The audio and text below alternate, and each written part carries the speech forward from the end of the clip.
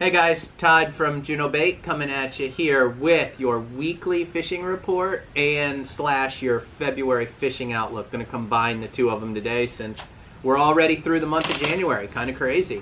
So this week was a little rough offshore. We had a big swell in on the beach and it made for tougher conditions for some of the guys to get offshore. Big swell, Jupiter Inlet was real tough, but there was some fish offshore. Decent sailfish bite. A lot of the guys fishing from Palm Beach up to Jupiter Inlet, just north towards the Loran Tower, all had a handful of shots. I think a few boats had 4 or 5 fish. So sail fishing was pretty good, and there was some nice dolphin mixed in there with the sailfish. Very common for this time of year. There was not as many kingfish around as we had seen, but the ones that were there had been real nice, mostly around 120 feet for them. And there was no bottom reports really to speak of. I think that was largely due to the conditions. On the inshore side of things, kind of slow fishing for the most part. Snook fishing was a little off with the cooler weather, but some of the guys putting some time in did find some, especially earlier in the week when we had all that rain and the spillway opened up for a day or two. They caught some there, so that was pretty good. The Hope Sound flats have had some fish on them, handful of sea trout, maybe a redfish, a small snook, jacks, ladyfish are there, and there's been some pompano in the Loxahatchee River. Not as many as we saw last week, but a few around.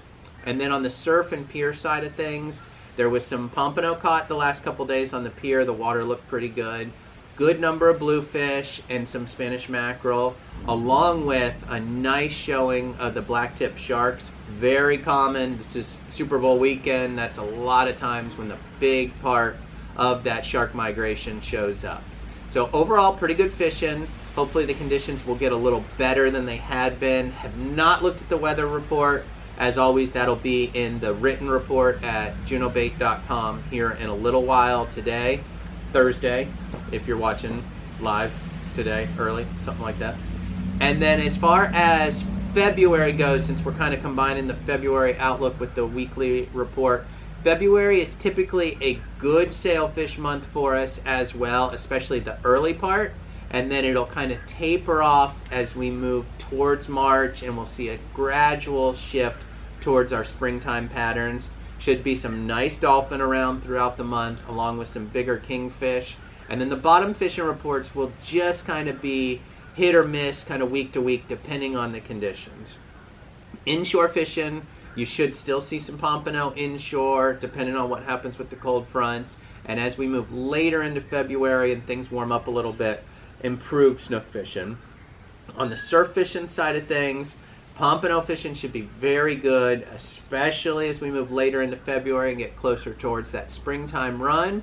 With there being a good number of bluefish around, the mackerel should stay fairly consistent, and as I mentioned in the weekly report section of it, should be lots of sharks around throughout the month of February.